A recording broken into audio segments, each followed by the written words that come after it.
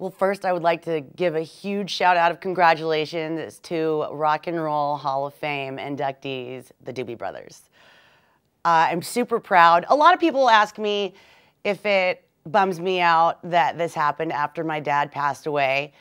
Yeah, it does. It makes me a little sad.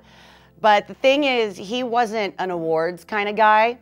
I don't feel like this would have been that big of a deal. I know he would have been honored, but he wasn't really an award seeker, and neither is the rest of the band. Like, as far as human beings go, the Doobie Brothers are the most humble, grateful, family-oriented, loving people I've ever known in my life. And I'm not just saying that because they're my family. They really are. And I'm sure that, well, I know that they're taking this in stride, and it's not, you know, some huge deal. It's a big deal, but not the biggest. What matters, I think, to all of the band most is their families. They're really hardworking, and they're all just family people, and we love each other. The thing that bums me out is I just wish I could call my dad, you know, and tell him congratulations and ask him how he feels about this. So told myself I wasn't gonna cry. Alexa, turn off my feelings. that kind of worked. Growing up, I didn't even know that they were famous. It's really funny because, you know, they didn't act famous to me. You know, I still got grounded and was told what to do and, you know, treated like a child because I was. And I remember when they broke up when I was little, it was sad because that whole thing, when it was like, what do you mean we're not going on tour in Hawaii this summer? Would I have to hang out with kids my age? I don't have anything in common with those people. And then when they got back together, it was after that I kind of realized, oh, they're famous. Because, you know, when I was a little kid, like, my friends didn't know who they were. None of my friends would come over and know that my dad was in a band. Their parents did, my teachers did, grown-ups did, but it wasn't something that my friends really knew or that I was really even aware of. We just had a very normal, albeit dysfunctional, but a happily and hilariously dysfunctional family.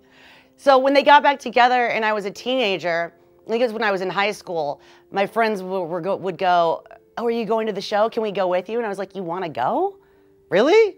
You know, I grew up into punk rock, so it wasn't a big deal to me. And then all my friends, you know, who were into classic rock and stuff like that wanted to go with me. So then I started going to more shows.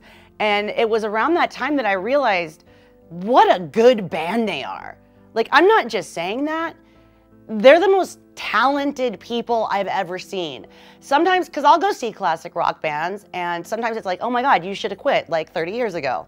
You can't sing anymore, or you can't play anymore. They just get better and better, and it's so impressive.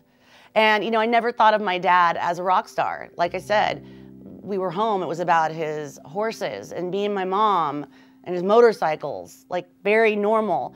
But there was one part where I knew my dad was a rock star, and that was during Long Train Runnin'. There was this drum battle that used to happen between him and my Cossack, and it floored me every time. I mean, I feel like that's what Lisa Marie Presley felt like when she was like, that's my dad. I mean, I would stand up on the chair and be like, that's my dad! You know, because the drums were just so powerful, and to be able to play with two drummers the way they did. And I was just always so impressed, and I thought it was the greatest thing. And then when that moment was over, back to normal life. Like, he's my dad. He's the same guy who taught me how to light a fart. Which is a funny story. He actually did teach me how to light farts a little too close to a curtain when I was 10 years old. My mom walked in on that. It's completely true. That's not in the Behind the Music either.